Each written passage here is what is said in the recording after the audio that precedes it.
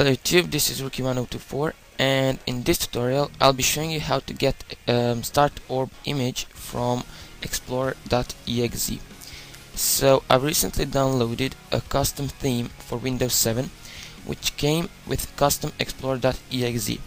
So to get the custom orb on that theme, you have to replace your original explorer.exe with that custom one.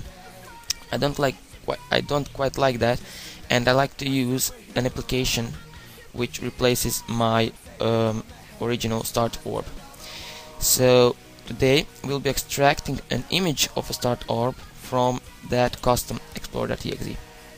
So for this you're gonna need a Restorator 2007. Just type in Restorator 2007 in Google and the first link should be yours, and I think you have to buy it, not quite sure. So here's my custom explorer.exe from which I'll be extracting the orb image. So let's start Restorator 2007. Alright, and once you have opened it, you want to click and drag your custom explorer.exe, or if you want an original image of your Start Orb, you can drag your own original explorer.exe, doesn't matter. So you want to drag a explorer.exe to this pane called resource tree. Alright, now we want to click on this little plus beside it. Click on this plus beside bitmap.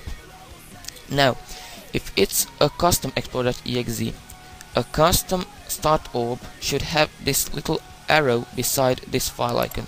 So this is custom image uploaded to explorer.exe. So you want to extract all three, maybe sometimes more. Okay, this is the image that changed the look of the Windows 7 avatar, so we won't extract that. So you want to extract all the images with icons, but with which is the Start Orb image. So how you do that? You're gonna right click, extract, and you want to extract as image name.bmp to desktop and just click save. Second one, extract as desktop, save. And last one, extract as desktop, save. And that's basically it. Then you just go to your application for changing the Start Orb images. I got this one from DeviantArt. I'll put the link in the description. And so you just go ahead and click select and change start button and select an image, and your start button should be changed.